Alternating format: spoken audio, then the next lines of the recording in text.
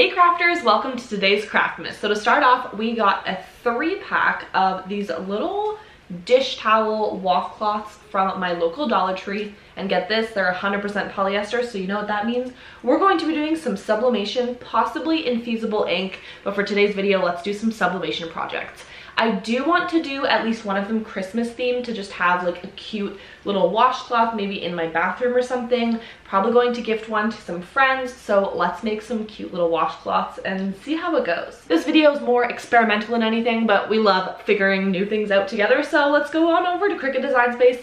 Yes, I said Cricut Design Space. I am now on Cricut Design Space, so I went on over and started a new project. So we're going to go on over to Upload, and I'm uploading an image. I've already done this, but browse, and then go ahead and select the image you're wanting to put in. So I've already done that. Now when you do that, make sure you're selecting print then cut image. That way it's going to come with all of the colors and layers all ready together. This is what you want for sublimation. So you can upload like a PNG file, for example. Now these specific ones I got off of Creative Fabrica, so that's what these are from, but I'm going to go ahead and add these to my canvas. I think I want to do this little Merry Christmas one as well. So let's add all of those in. I do want to make a little bit of a design myself. So I pulled these really fun little glittery lips off of Creative Fabrica, and I'm going to go ahead and make some lettering that I think is really pretty. Okay, we're gonna do this. So what we're gonna do is highlight over everything. So as you can see here, this one is actually set to basic cut still, but over here, it's a print then cut. So we wanna combine it all together so that I can do sublimation. So I'm going to highlight over all of it and select flatten. Essentially, you can think of flatten as like combine. Now you see it combined it all as to one print that cut image. You can see that on the layers panel here. And that means that my Cricut is just going to be able to cut this out perfectly. If I wanted to make like stickers or something, it's going to cut it around it instead of through it. Now, I'm not going to be cutting it on my Cricut today. I'm actually just using Cricut Design Space software to design my little decal sublimation design that I'm making, and I'm just going to print it out on my sublimation printer. So, because I want it to be a little corner of this, I'm just going to measure how big I want it. So now what we can do is put it all onto one page. That way I'm not wasting any sublimation like paper or anything. We're going to select make it. Let's see if I can move it here and then just turn it sideways. There we go. I knew we could do it. Okay, perfect. So we have it all on one page, which is what I want. With sublimation, you want to make sure you mirror your image. So go ahead and mirror, because when you are actually applying it, you're going to be flipping it. It will make sense when you're doing it. Now my printer is turned on as well as my Cricut. So send to printer is the next step. I have shown you how to set all of this up and settings to use, but I'm looking for my sublimation printer. Now my sublimation printer is actually just an Epson Eco Tank that I converted air quotes, because converting sounds like such an intimidating word when all I did was put the ink in, and I showed you exactly how to do that. So I'll make sure to leave this video up here as well as the full playlist for my sublimation for beginners down below. But I'm going to select my sublimation printer.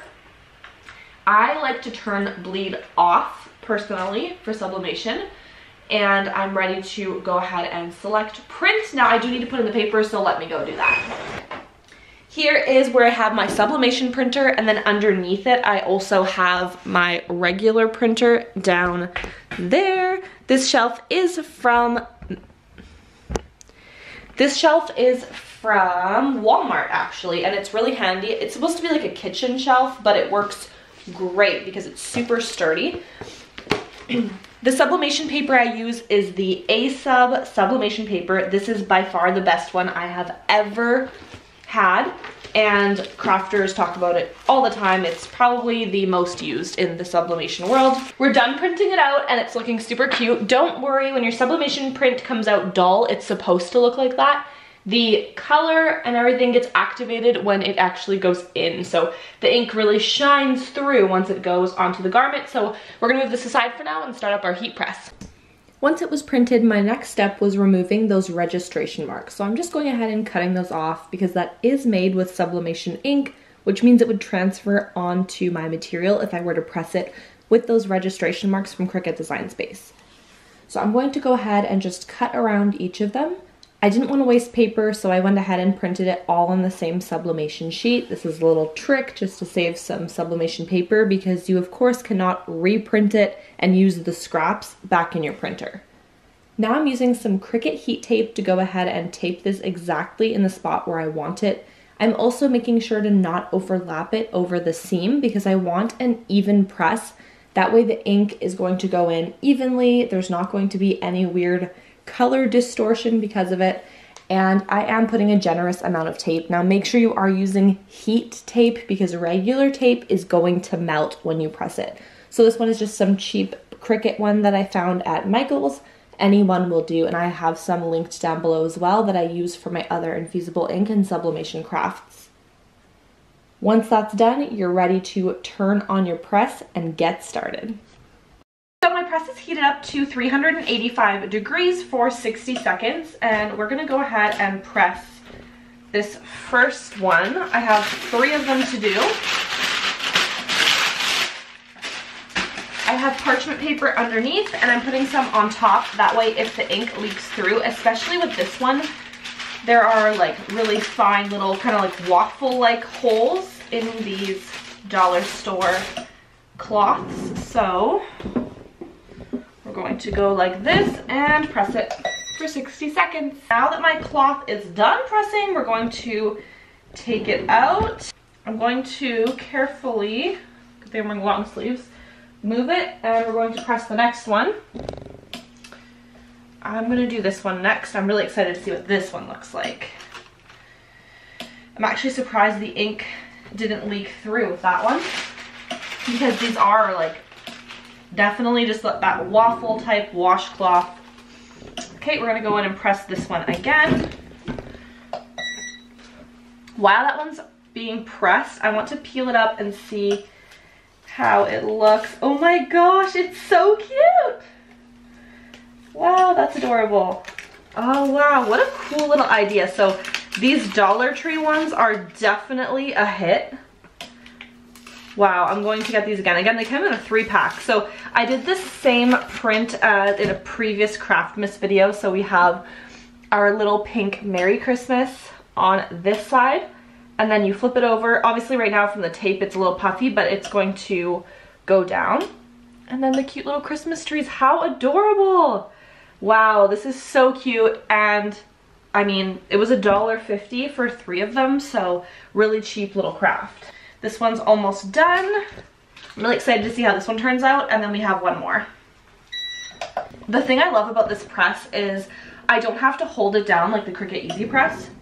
It's just clamps down. It's good. I know it's a solid, even clamp, and it's a 5-in-1, so it actually turns into a mug press as well, which I love. It is annoying to change the mug press over to the plate here back and forth because of my business. I do it so often. So if I were to do it again for my business, I would still get this for my shirts, but I would get a separate mug press. Originally I got this one, the 5-in-1, to save money, but honestly the time it's going to save me to have a separate mug press is just worth it for me in my business, so I will be getting a separate mug press soon. I'm just kind of deciding. I think I'm just gonna bite the bullet and go for the Cricut mug press, but not sure yet. I'm sipping on my holiday Starbucks drink. My favorite is the sugar cookie oat latte. What about you? Let me know in the comments. Okay, so while this one's finishing pressing, we are going to pull off the lips. Oh my gosh, it's so cute. Wow, it really turned out how I wanted it to. Remember, this is the one that we designed ourselves on Cricut Design Space, and I wanted it to be kind of like a little bit of a hand towel for my best friend for her bathroom. So super cute. Really fluffy around it right now because of the tape, as you can see, but that's just because I flattened it with my press, and it will flatten over time. Just takes a little bit to cool off. Awesome, so we are done with those, and then we'll take a look at what they look like once they're fully cooled down. Make sure you hit that subscribe button for tons more crafty and Cricut content. I post Craftmas crafting videos every single day in the month of December, so we'll see you tomorrow in the next Craftmas video. Thanks so much for watching. Bye!